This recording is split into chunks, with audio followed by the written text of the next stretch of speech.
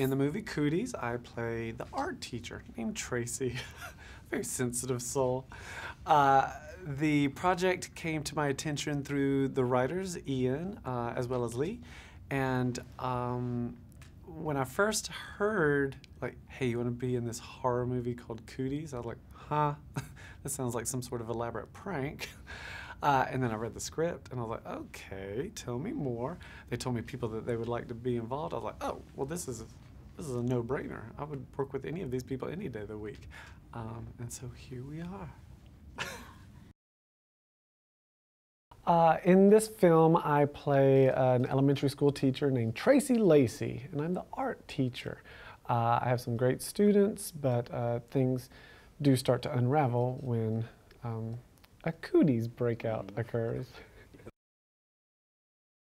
The way Tracy deals with this chaos with all the school children is he tends to freak out a little bit. He's somewhat hysterical, not always the coolest under pressure, but when push comes to shove, he does get things done. He helps protect other students. He helps protect his fellow teachers in danger. Like, he's got a good heart, just a high-pitched scream.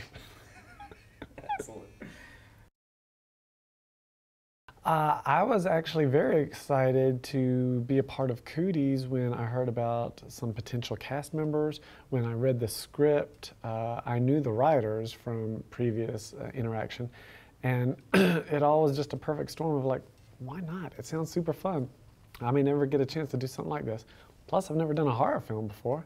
I usually just smile real big and talk Southern. Here, I talk Southern and scream real big.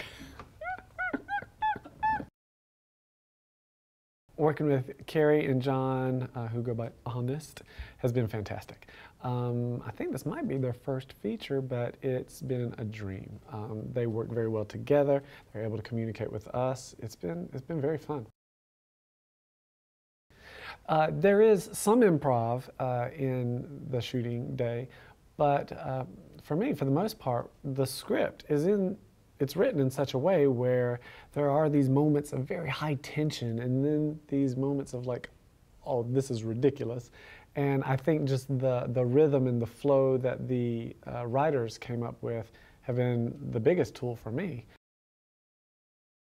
I hope that people who are fans of horror movies and like zombie movies, that kind of thing, will enjoy this because it is definitely a new spin or something that I'd never seen before.